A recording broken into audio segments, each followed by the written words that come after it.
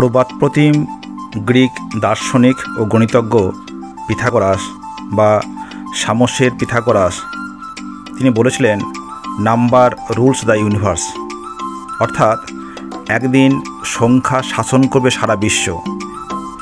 ভাবতে অবাক লাগে, আজ এই একবিংশ শতাব্দীর দোরগোড়ায় দাঁড়িয়ে আমরা দেখতে পাচ্ছি 500 খ্রিস্টপূর্বাব্দে পিথাগোরাসের ভবিষ্যৎবাণীর কি বাস্তব প্রতিফলন।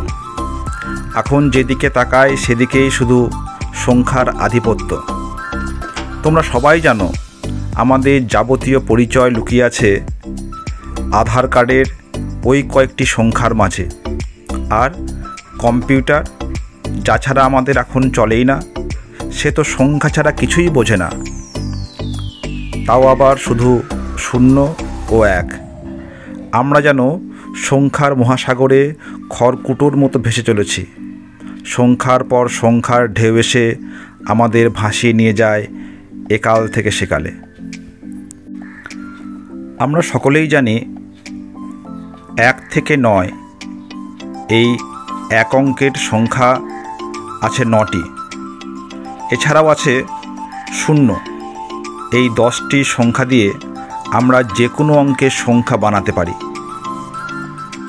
আরও সঠিকভাবে বলতে হয় 1 থেকে 9 ও 0 এই 10টি অঙ্ক, দশমিক বিন্দু, ঋণাত্মক চিহ্ন ও পৌনঃপুনি চিহ্ন, এই 13টি চিহ্ন দিয়ে যে কোনো সংখ্যাকে আমরা প্রকাশ করতে পারি। এই পদ্ধতিকে বলা হয় দশমিক পদ্ধতি বা ডেসিমাল সিস্টেম। 1 থেকে 4 শতাব্দীর মধ্যে ভারতের মাটিতে ভারতীয় গণিতজ্ঞের দ্বারা আবিষ্কৃত এই পদ্ধতিকে বলা হয় হিন্দু অ্যারাবিক পদ্ধতি। হিন্দুরা আবিষ্কার করলেও এই আরবিক শব্দটি কেন যে হিন্দুর সঙ্গে জুড়ে গেল তা নিয়ে আমরা পরে বিস্তারিত আলোচনা করব। শব্দের পর শব্দ বসিয়ে যেমন তৈরি হয় বাক্য, রচিত হয় কবিতা, উপন্যাস, ঠিক সেরকমই সংখ্যার পর সংখ্যা বসিয়ে তৈরি হয় নতুন নতুন সংখ্যা। সেই সমস্ত সংখ্যাদের যেমন নাম আছে, যেমন একক, দশক, শতক। আমরা আজকের আলোচনায় সেই সমস্ত সংখ্যাদের বাংলা নাম, ইংরেজি নাম এবং তাদের সাধারণ ব্যবহার নিয়েও আলোচনা করব। Welcome to mathematics for mankind online class. একটা সংখ্যা দিয়ে গঠিত এক অঙ্কের যে সংখ্যা তাদের বলা হয় একক, ইংরেজিতে বলা হয় ইউনিট। তারপর আমরা পাই একের পর একটা 0, 10, ইংরেজিতে বলা হয় 10। একের পর 2টি 0, তাকে আমরা বলি শতক, ইংরেজি নাম 100। একের পর 3টি 0, একে গাণিতিক ভাষায় লেখা হয় 10 টু দি পাওয়ার 3, তাকে বাংলায় বলা হয় হাজার বা সহস্র, ইংরেজি নাম 1000। একের পর 4টি 0 বা 5 অঙ্কের যে সংখ্যা তাকে বলা হয় অযুত বা 10,000, আমরা বলি 10,000।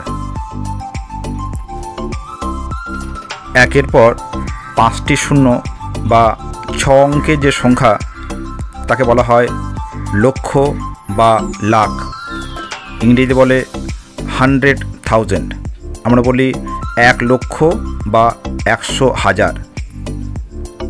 একের পর 6টি 0 বা 7 অঙ্কের যে সংখ্যা তাকে বলা হয় নিযুত, ইংরেজিতে বলা হয় মিলিয়ন বা 10 লক্ষ।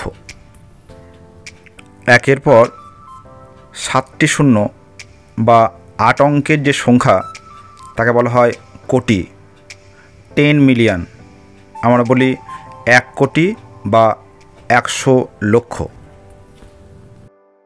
একের পর 8টি শূন্য বা 9 অঙ্কের যে সংখ্যা তাকে বলা হয় অর্বুদ, 100 মিলিয়ন, আমরা বলি 10 কোটি। একের পর 9টি শূন্য বা 10 অঙ্কের যে সংখ্যা তাকে বলা হয় বর্বুদ বা বিলিয়ন, আমরা বলি 100 কোটি। একের পর 10টি শূন্য বা 11 অঙ্কের যে সংখ্যা তাকে বাংলায় বলা হয় শঙ্খ, ইংরেজিতে 10 বিলিয়ন, আমরা বলি 1000 কোটি।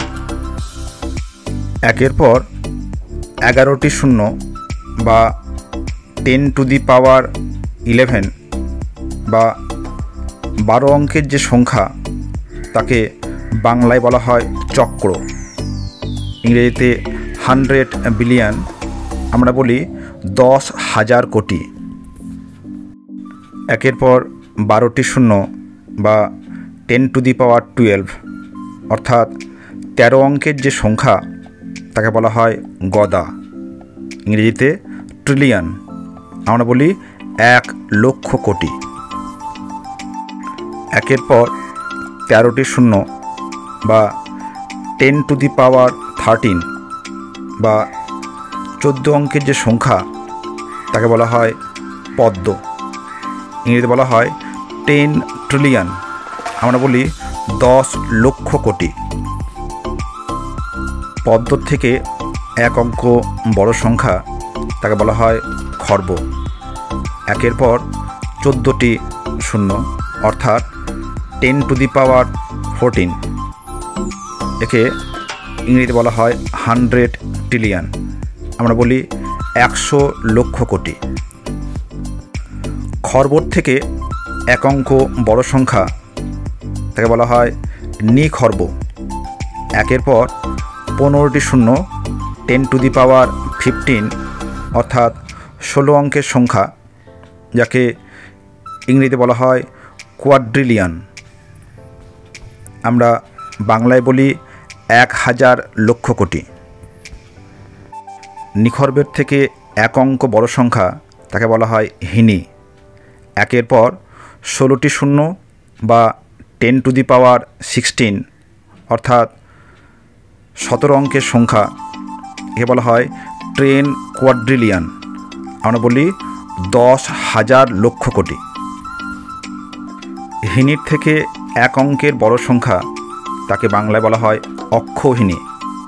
একের পর 17টি শূন্য অর্থাৎ 10 টু দি পাওয়ার 17, এই 18 অঙ্কের যে সংখ্যা তাকে ইংরেজিতে বলা হয় 100 কোয়াড্রিলিয়ন, আমরা বাংলায় বলি 100,000 কোটি। তাহলে আমরা দেখতে পাচ্ছি আমাদের এই যে সংখ্যা তাদের যে নাম তারা পরপর হলো একক, দশক, শতক, হাজার, অযুত, লক্ষ, নিযুত, কোটি, অর্বুদ, বর্বুদ, শঙ্খ, চক্র, গদা, পদ্ম, খর্ব, নিখর্ব, হিনি ও অক্ষহিনী। প্রত্যেকটা সংখ্যা তার আগের সংখ্যা ঠিক 10 গুণ। ইংরেজিতে হচ্ছে 1, 10, 100, 1000, 10,000, 100,000, million, 10 million, 100 million, billion, 10 billion, 100 billion, trillion, 10 trillion, 100 trillion, quadrillion, 10 quadrillion এবং 100 কোয়াড্রিলিয়ন। যে সংখ্যাদের নিয়ে আমাদের নিত্য ওঠা বসা তাদের নাম জানাটাও জরুরি।